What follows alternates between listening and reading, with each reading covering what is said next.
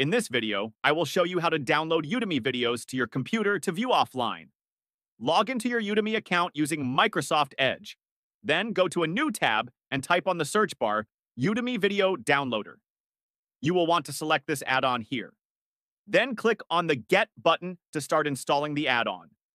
Once that is done, click on this icon and make sure to pin the Udemy downloader on your bar for easy access. Now, go back to Udemy website. For this example, I will search for a course for business management. I will also click on All Filters, scroll down, and check the free box. This will show all available courses that are free.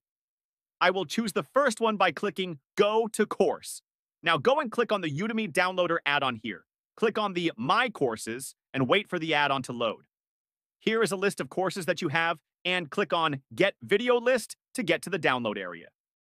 You can choose Select All if you want to download all videos at once, and click on Download 22 videos. Otherwise, you can press the Download Video button to get a specific video you want. Wait for the download to complete. Go to the Downloads folder, and you will see the video there. Thanks for watching.